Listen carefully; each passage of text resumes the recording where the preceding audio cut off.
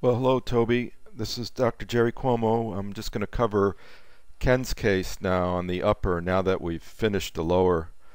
And here's his upper um, case, the upper arch itself, as it's displayed with the 7 upper implants, all bone level, platform switching.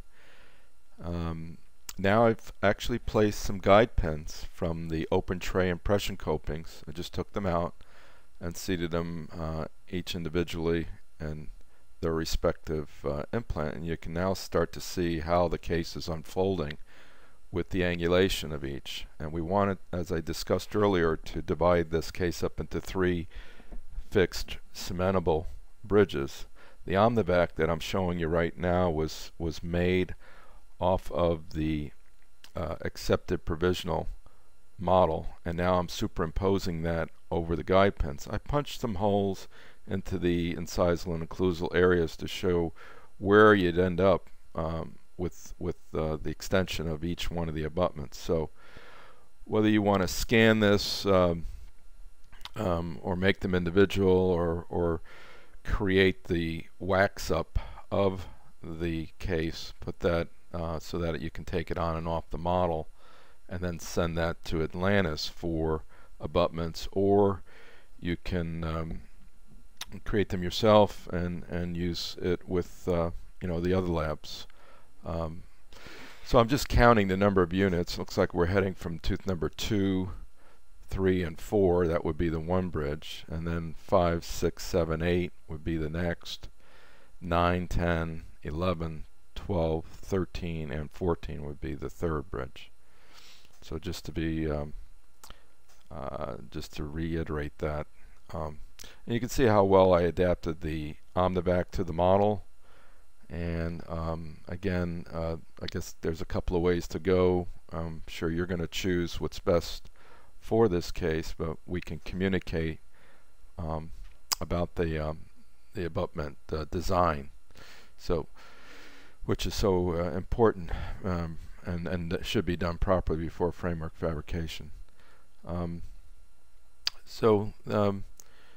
Now what I'm going to do is look a little bit more on the model itself, and take away the Omnivac, and let's take a close look at our soft tissue emergence profiles and throughout. Now these are just copies of the peak abutments. We've taken impressions with our transfer copings that were modified to the exact dimension of a pristine peak abutment by this company, and so you can see how much in detail we have, including even papillas of this case for implants. So there should be a nice clean scan with no undercuts, and our abutments should come out very nice. Try to keep the margins in the posterior region either at the crest of the tissue or slightly above as we go toward the back of the non-aesthetic zone. That's tooth number 2, and it's the deepest. I want to say the one with the most emergence profile. I think I measured it down to be at least 2 to 3 millimeters. So we have angulations. Certainly we were discussing one of the more severe angulations, but there's a central papilla that we formed in the impression, and here are the ponic regions.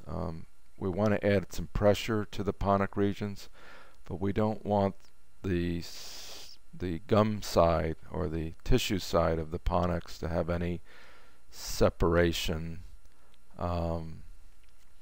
with underneath each of the ponics. So I like to see them all solid if we can make positive contact with the tissue. Whether you want me to relieve the ponics, I have a special burr to do that, or if you decide to do it. There's our alignment again. and just looking it over and making sure that we're good on all this. So I know that number 13 has the most severe angulation issue, and that's something that we were a little worried about. We might have to open up the occlusal table. The next segment is I'm going to bring in now the upper accepted study model. Now that's all been mounted to the new lower alginate and on the lower alginate, and we already have reduced the upper model, so you're going to get that already reduced, so you don't have to touch it.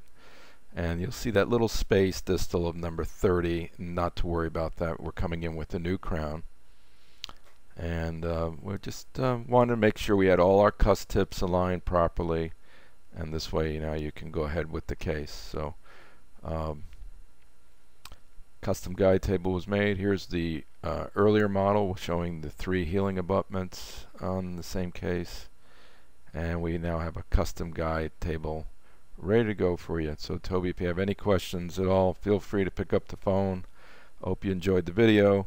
And this is Dr. GERARD Cuomo. Looking forward to Ken's case on the upper. Take care. Thank you.